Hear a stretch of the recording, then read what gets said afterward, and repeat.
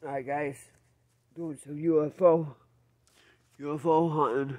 I'm gonna need some help reviewing this footage. Hopefully we can spot some alien crafts coming off the surface. From what I'm hearing, there's like 1.5 billion residents that live up there, so we should see some activity. We'll do a couple scans across the bottom hemisphere of the moon first, of the southern hemisphere, then we'll do the northern. Be looking for flashes of light. Also, the flashes of light, mind you, you can look on the dark side of the moon where the shadow is, and the light should pop out a little easier. Look at those craters. Isn't that beautiful? I apologize for my breathing. My lungs were ripped out in a car accident, pretty much.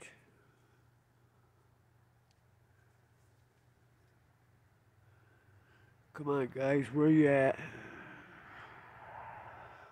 Should be meditating right now.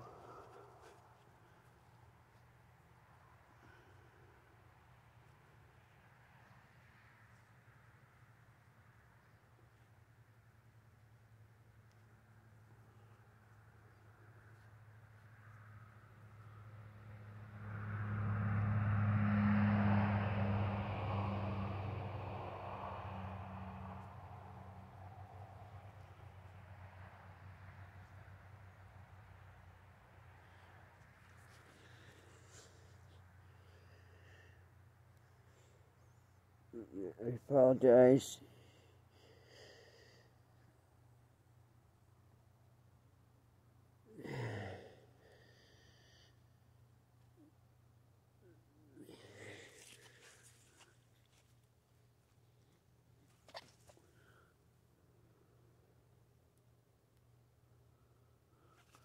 see if I can get the focus a little better.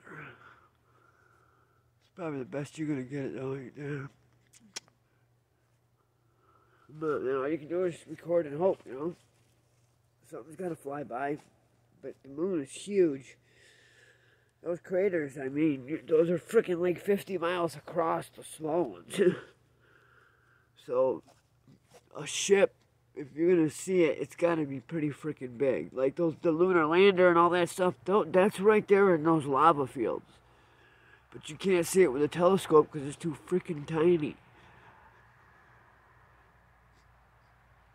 Even the world's strongest telescope has trouble seeing the tracks and stuff that we left up there, but they have seen them.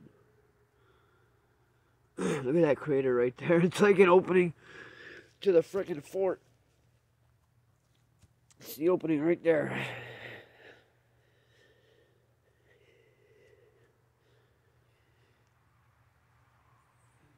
Look at that thing.